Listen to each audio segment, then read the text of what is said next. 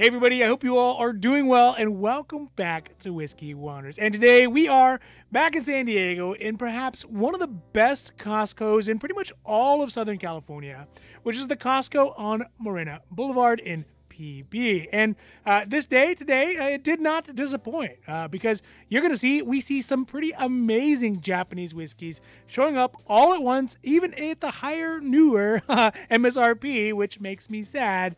But we are starting to see things like Nikka From The Barrel, as well as the truly underrated Suntory Hakushu 12. And we also see a Hakushu 18 floating around in the background there. And in fact, that Hakushu 18 lasted all day. I came in the morning, it was there. I came in the evening, it was there. Kind of made me sad, but also means, you know, more Hakushu 18 for me. But it does kind of show what effects the price hikes for Suntory are having on, you know, the general whiskey drinking population, especially on the Japanese side. So today, we are in the Costco Morena Boulevard. We see some amazing Japanese whiskeys. And before we get to the video, if you like these videos, if you like the wanders, if you like the hauls, if you like the reviews, the unbottlings, the unboxings, and really all the amazing stuff that we got cooking up for you, and we have a lot of amazing stuff cooking up for you, don't forget to like and subscribe because it does really help the channel grow. And again, we are so thankful for that. But also, you get updates when our newest videos come out on Sundays and, you know, sometimes in between. All right, now, let's get down to the video. So today, while we are starting off here and while we're getting a little warmed up, let's do a real quick whiskey check. And you know what? Today, I'm going to be enjoying something that has kind of been holding up some of the wires in the background here. Not where it should have been, but I had lost track of it over this time.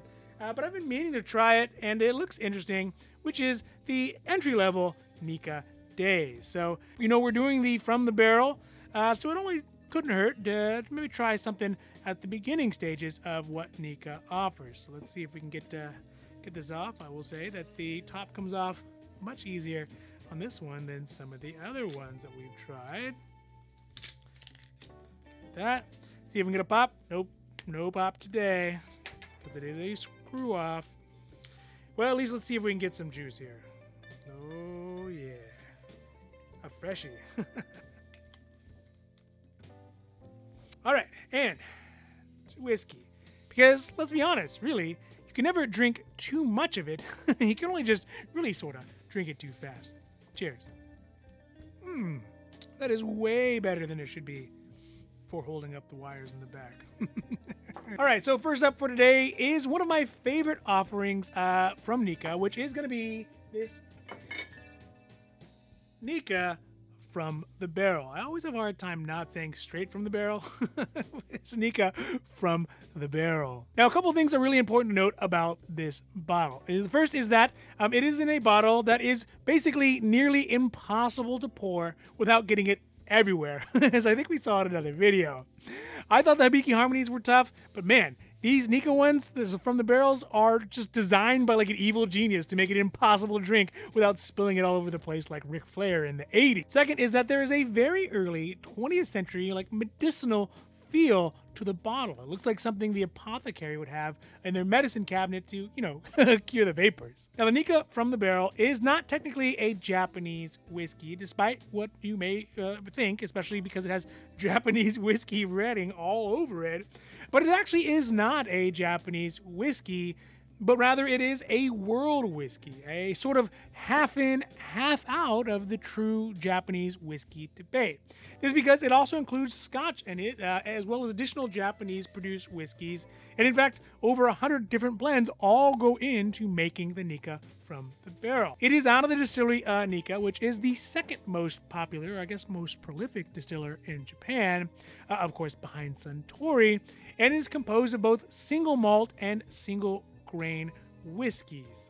It doesn't have an age statement on it, and I wouldn't say that it is necessarily allocated because it is around, but it's not always around on the shelf. So if you can find it at a pretty good price, then it's definitely worth picking up. And usually it is pretty widely available here in the United States as well as in Europe. Although in Europe, for some reason, it generally is less expensive. Speaking of the cost, we saw this one in the Costco on Morena Boulevard. And since we had been running a little low on it, I decided to pick one up. And the cost was exceptionally good at $58.99, which is, of course, exceedingly good, especially against some of the next lowest cost prices that you could find at Bevmo for $74.99, or even at Total Wine. This is one of the rare cases that Total Wine is actually more expensive. We recently saw it for $78.99. So that means that by buying it at Costco, I ended up saving $16 off the Bevmo price, or 27.12%. Also, as a side note, since I found it while going through the footage for the Nikka from the Barrel, I found from our most recent trip to Paris that it was for sale at 46.50 euros. 46 euros and 50 cents? I don't know how they say that. Which comes out to US dollars at $51.75. And that is even with the VAT. So I'm not sure why there's such a big difference from the American market and the European market, but, you know, maybe it's that extra 50 milliliters. Now, the one most defining trait about the Nikka straight from the barrel really is the fact that it breaks with the tradition of being at a 43% ABV that we see on most and many Japanese whiskeys, because there are some that are way higher than that, but those are buku bucks. You can see right here the ABV on it is at 51.4%, which is exactly where I like to see it at. And to me, this sort of indicates that maybe the FTB is a Japanese whiskey that is really more designed for Western and specifically for American markets, where we tend to be a bunch of ABV hounds. The tasting notes on it, though, that I could find, including some of my own, mention things like sweetness, cloves, oakiness, nutmeg, cinnamon, and you definitely get an unabashed ABV through line that goes through the entirety of the sip. So for me, I also find a little bit of like a Band-Aid like medical equipment flavor in there, which I don't hate. I definitely don't hate it. It almost feels like antiseptic flavor, and it does kind of sneak up on you and it thinks, did I just end up drinking medical grade whiskey? The overall scores that I could find on the Nikka from the barrel, with mine included throwing in there, averages out to a very favorable 91 points out of 100. So obviously, it was a buy for me because I did buy this one. And especially at a price that's around that $50 price range, that is a buy all day, every day. So that is the Nikka from the barrel. And if you always liked Japanese whiskey and thought, you know what, I wanted something with a little more oomph to it, FTB is a good choice. Now, next up is a whiskey that seems to be hitting the Costco's in force over the last month or so, along with its siblings, the Yamazaki 12 and the Hibiki Harmony, which is this Hakushu 12. The other thing is that I always find it very interesting that the Yamazaki 12 always gets all the hype and always gets all the excitement and oftentimes gets the higher prices. But the Hakushu 12, at least to me, is definitely well deserving of equal praise and equal sought-afterness. My guess is that there are probably a lot of people who love peated whiskey, like myself, but there's a lot of people who don't really like peated whiskey, and I think that probably plays into people liking the Hakushu 12 over the Yamazaki 12. The Hakushu 12 is, of course, the younger brother in the line to the Yamazaki 12. It is distilled at the Hakushu distillery, which sits at the base of Mount Kaikoma, and is a forest/bird sanctuary. It has a lot of palate similarities if you are a traditional Scotch drinker to something like a Benromach, which is also delicious, but of course it is going to be a little slightly peated. Additionally, if you are to compare it with the Yamazaki, you know, it is going to be much darker and much more brooding than the Yamazaki. And I think in many ways that is why it sort of gets the short end of the stick with popularity. It's just kind of more of an acquired specific taste. It is, of course, aged 12 years old. It is matured in ex-bourbon, ex-sherry, and Mizunara casks. In this one we see, unfortunately, but that is the way the world goes, at the new raised Suntory price of $145.99. Clutch the pearls. Because it is a big step up. I know we did a video recently about the Suntory price hikes. I'll put a link up here for it. But back in the day, and by back in the day I mean last year, it was $99.99. And it had been there for multiple years. And then all of a sudden it seems like they squeezed in all the year's price hikes all at once. On their birthday, too. Shame on you, Suntory. But still, even at the $145.99, that is going to be better than what you can find it for at the BevMo price, which is currently at $199.99, or even at the Total Wine price, which is at $159.99. And I have even seen it as high as $219 here in a local big box grocery store, which is getting quite close. It's getting paper thin close to highway robbery, or what we like to think of as a mom and pop liquor store markup levels of gouging. That being said, we did not buy this one there. Luckily, we had got it previously at the lower price. Thank you to the whiskey gods. But if we had picked this one up at the $145.99, we would have still saved $14 off the next closest price at Total Wine, or 9.59%, which is still pretty good, but it's really not that far off at this point.